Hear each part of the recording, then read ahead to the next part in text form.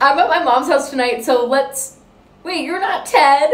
Okay, here he is. That's better. As I was saying, let's do her cruelty-free skincare routine. So mom starts with some Drunk Elephant cleanser. As you can tell by the paint on my hands, I'm in the middle of house renovations. So I'm staying at my parents' house up the road. All of my personal belongings are being flown in from Florida in like 2 weeks. And that includes all of my cruelty-free skincare. For serum, my mom has this ageless serum from Image Skincare. My mom isn't fully cruelty-free, but she does have like mostly cruelty-free like skincare goods and hair care and like makeup. And last, mama uses this vegan collagen from Provence Beauty. I'm really proud of my mom though, because once she switches out like her cleaning products, she'll be pretty much fully cruelty free.